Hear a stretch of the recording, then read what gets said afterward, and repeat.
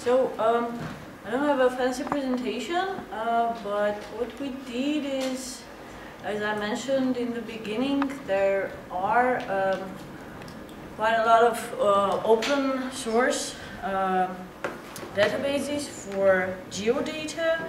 One of them is the Natural Earth, which gives you a whole bunch of data about countries or some lakes or populated areas. And it's open source, you can take it. We did some hacking with the data format, and we imported all the data into Mongo.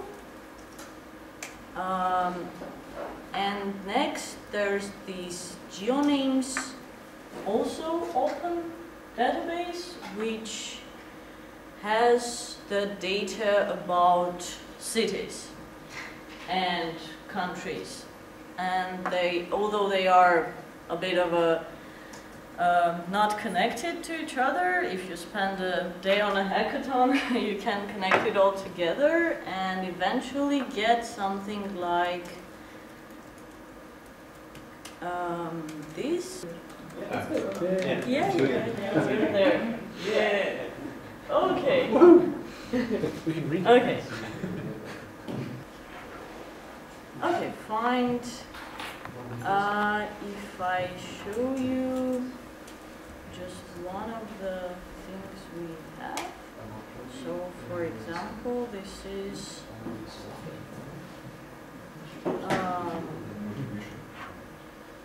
let's look into Argentina because it's done importing.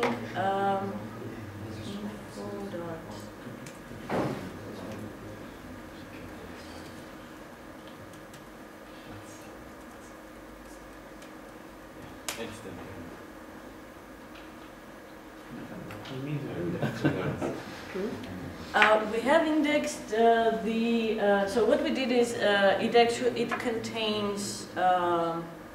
it contains the info, which is just a bunch of data like the name, the postal, did you put blah, the blah, whole blah. of info in one index?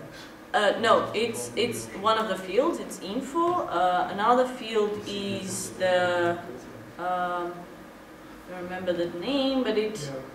Okay, too big to get the name.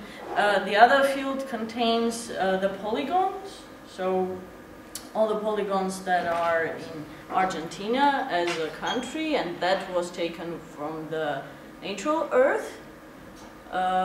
And what we played around with 2.6 because the multi-polygon thing is new in 2.6, and what we discovered also is that it has some problems when you have a country that has polygons on both sides of the Earth. So Antarctica also has issues, so you should be careful with that. You should be careful with point coordinates like 180, so beware of that. And we indexed those multi-polygons with a sphere index. And after that we added the cities from GeoNames to here. So basically you have a collection where you have the data about the country, all the polygons it consists of, and a bunch of cities it has. So, yeah. Something like 900 something. Yes. So that was it. Can you show me the indexes on that?